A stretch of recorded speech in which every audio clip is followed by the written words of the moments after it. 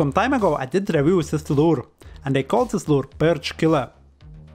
In this episode I will review very similar lure, just quite a bit bigger and longer. And following the same pattern, I believe it's smart to call this lure Big Perch Killer. As you can see, those lures are quite long. Actually they are about 8.5 centimeters in length, I believe. Yes, and that's not including the tail. And they are quite light lures as well. They weigh a couple grams.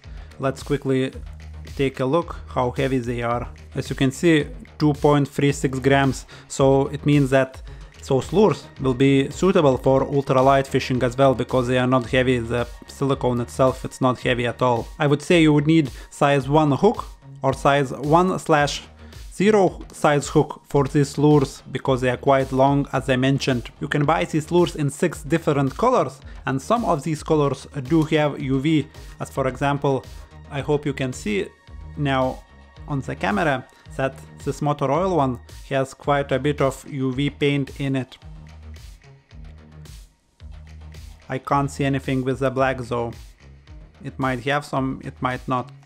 The packaging is very simple, just a plastic bag. I have to mention that these lures are coming in the plastic bag without plastic tray, so it means that sometimes during transportation, because how they will be bent, etc., you might need to boil those lures to restore their shape a little bit. As far as I know, these lures are the copies of Lucky John Ballist lures in bigger size. If that is really the case, those lures are very good and very quality copies.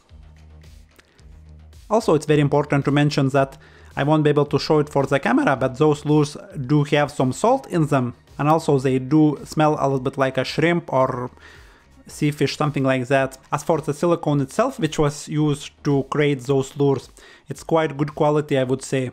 After you boil those lures, the silicone becomes very soft. As you can see, the lure just bends double, no problem at all.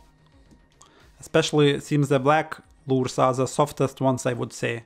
As these lures are quite long, as you can see, you can actually modify them, because now they are active lures, even though they are like a worm, but they are active because the tail will produce some vibrations whilst that lure will be retrieved in the water.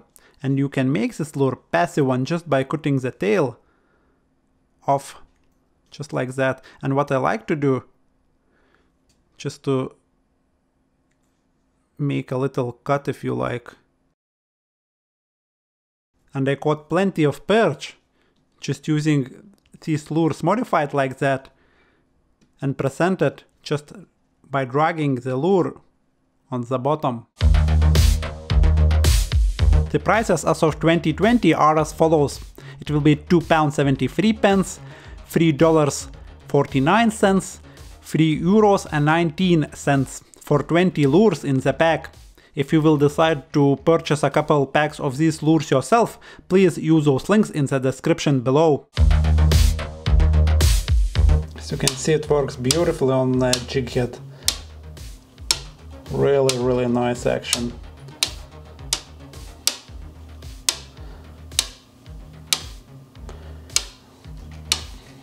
Just amazing, really. And now on the chub rig. As you can see, this lure wants to stand up for a while, which is very interesting, even though it's not buoyant lure at all.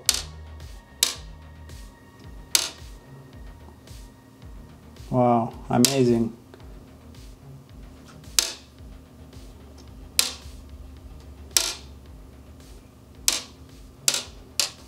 And now on the drop shot, I have to say probably that's my favorite lure when it comes to drop shot fishing.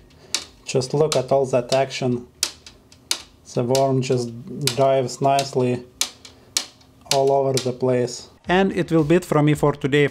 I hope that you will find this video useful. And if you will decide to purchase a couple packs of these lures yourself, please use those links in the description below. Thanks for watching and see you in the next one.